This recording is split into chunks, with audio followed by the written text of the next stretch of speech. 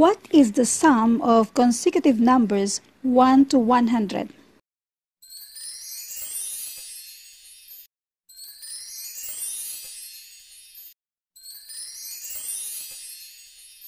And the answer is 5,050, 5,050.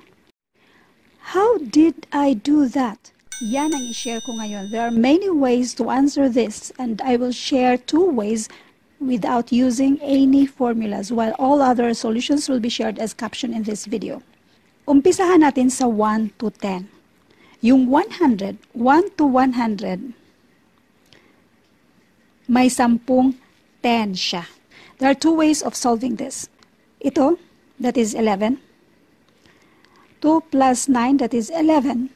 3 plus 8, that is 11 also. Itong dalawa, 11 din. At itong dalawa ay 11. Ilang 11 na tayo? 1, 2, 3, 4, 5. Limang 11. And that is 55. So, ang answer dyan, 55.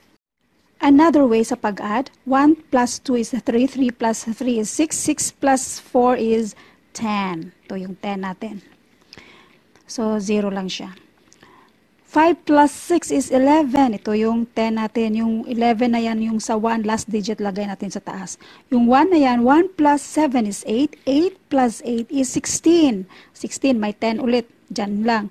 Yung 16 na yan, yung 6 nandito lang. Yung 6 mo, i-add mo sa 9. That is 15. 10 ulit. Ilagay mo ulit si 10. Yung last digit lang, isipin mo.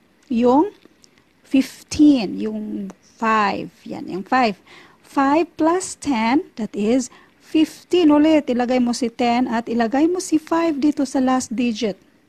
Now, count mo yung mga 10. 1, 2, 3, 4, 5.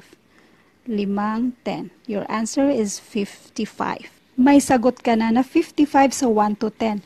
Ngayon, umpisa na naman sa 11 plus 12 plus 13 and so on hanggang ma-20 siya. Anong pagkakaiba sa una at saka pangalawa? Lahat ng numbers na 1 to 10, mayroong dagdag na 10. So, 10 dito, that is 100. So, ang answer mo is 155. Next, yung 21 plus 22 hanggang maging 30 siya, ang answer mo yan ay 255. Kasi nagdagdag ka lang ng 20. Yung 20, 10 20 dito. So, that is 20 times 10, that is 200.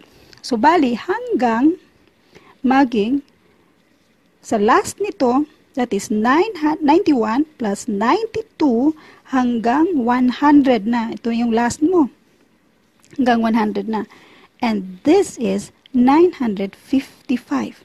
Bali, ang i-add mo si 55, 155, 255, hanggang 955. Paano ka mag-add? Mag-add ulit ka. Ito 55 na to, sa last, ilan lang ba yan? 10-55. Kasi 10 yan, yung 10-10. So, 10-55 times 10, that is 550. Yung lahat ng 55 dito, 550 yan. Ilan ba yung tag 100 mo? Mayroon kang 100 plus 200 plus 300 hanggang maging 900 dyan. Kalimutan mo muna yung mga dalawang zero mo. Kalimutan mo yan. Ito, mayroon ka ng answer. Ang 1 to 10, 55. Kalimutan mo yung dalawang zero. Yung 55 na yan, wag mong isali yung 10 kasi wala namang 10 hanggang 900 lang dito. 9 lang. 1, 2, 9. Yung 1 to 9, ang total niyan is 45. Tapos, idagdag mo yung dalawang zero na yan, so 4,500. Yung 4,500 mo, i-add mo sa 550. Yung tag 55 ba? So, ito na yung naging answer mo. 50. So, 5,500.